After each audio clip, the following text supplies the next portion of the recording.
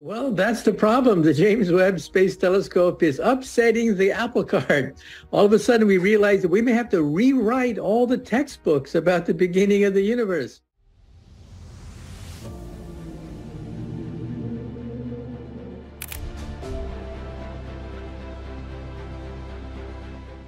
Since its inception in 2021, the James Webb Space Telescope has well and truly exceeded expectations. Last week, NASA's technological marvel has discovered the farthest known active supermassive black hole. Stay with us till the end as we tell you all about this 570 million years old ancient black hole. Housed inside the Sears 1019 galaxy, the potent JWST discovered the black hole that existed little over 570 million years after the Big Bang.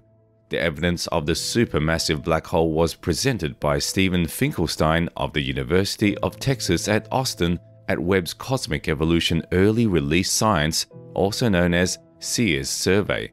In order to make this discovery, the Sears program used Webb to merge images of the early universe taken in the near and mid-infrared with data taken at other light wavelengths along the spectral data. Researchers were quite surprised by looking at this distant object with Webb telescope, as the results were quite similar to the data from black holes found in galaxies near our own. Webb's data is virtually bursting with accurate information, which makes it so simple to extrapolate these findings from the data. With so many spectral lines to examine, observing this far-off object with the telescope is similar to studying data from black holes found in nearby galaxies. The team was able to distinguish which emissions in the spectrum came from the black hole and which ones came from its host galaxy. They were able to determine how much gas the black hole was consuming and how quickly its host galaxy formed stars. Scientists discovered that Sears 1019 does not appear as a single circular disk, but rather as three brilliant clusters.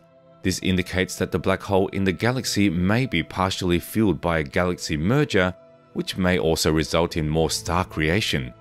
It is worth mentioning that this specific black hole is far smaller than previous black holes found in the early cosmos by other observatories with a mass of only around 9 million times that of the Sun. The black hole in Sears 1019 resembles the black hole in the center of our Milky Way galaxy more closely than it does the Sun, which has a mass of 1.6 million times that of the Sun. The black hole was also found to be less visible than other enormous black holes that have been found in the past. This is particularly strange, specifically because Sears 1019 was formed not long after the universe's creation, making it much older than most black holes. Quite understandably, there are some difficulties in understanding how this black hole originated so soon after the universe's creation. Moreover, it is quite right that smaller black holes may have existed in the early universe, but as we are just discovering them with the help of Webb, it is quite difficult to make sense of them. The research team also discovered that Sears 1019 is producing new stars and consuming as much gas as it can.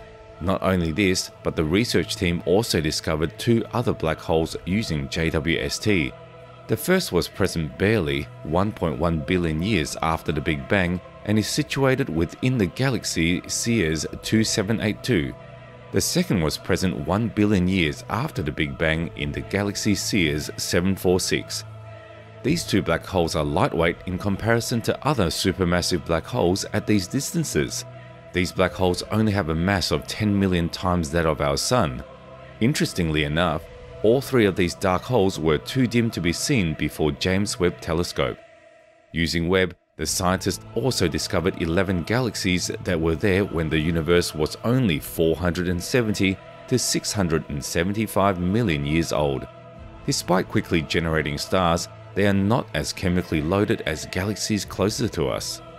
According to researchers, the information provided by Webb on the earliest galaxies may alter how astronomers perceive star formation and galaxy evolution. Up until now, most early universe object research has been speculative. However, in addition to seeing them at great distances, with the help of JWST, we can now begin to precisely measure black holes and galaxies. In addition to assisting in the finding of black holes and far-off galaxies, the James Webb Telescope is also helping to make accurate measurements possible, validating and improving scientific estimates. The JWST is using infrared light to examine the entire evolution of the universe. The primary mirror on this observatory, which has a 6.5-meter diameter, is regarded as the largest in the world, which is playing its due role in helping us understand our origins and our place in the universe. Furthermore, Webb allows us to see more precisely and at longer distances than ever before.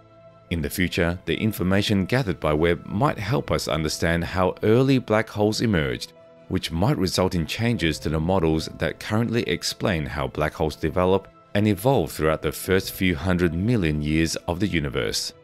It is worth mentioning that JWST's sensitivity to infrared radiation is the real game changer. The Space Telescope can see wavelengths between 0.6 to 28.5 micrometers, spanning the mid-infrared to red end of the visible spectrum.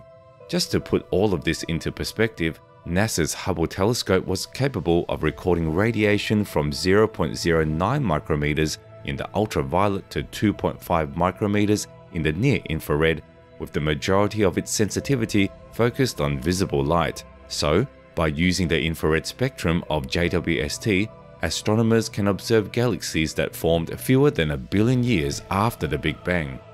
According to current light emissions, the ancient supermassive black hole Sears 1019 is aggressively consuming materials around it. Black holes like this one, which are swirls of falling gas and dust, encircle feeding black holes known as accretion disks. This matter is heated by the black hole's gravitational pull, which makes the disk glow brightly. In addition, strong magnetic fields draw matter to the black hole's poles, where it is considered ejected in twin jets traveling almost as fast as light, producing extremely bright light. This means if the black hole's powerful radiation is observed more closely, it might be possible to learn more about the host galaxy's mysterious past and how swiftly it is expanding. These observations are simply the survey's initial groundbreaking results. Up until now, most early universe object research has been speculative, but the world is now changing and we can now begin to precisely measure black holes and galaxies. All in all, this discovery opens up new avenues for research into how enormous galaxies and supermassive black holes emerged so quickly from the Big Bang. That is it from today's video. We hope you enjoyed it. If you did, show some love and hit that like button.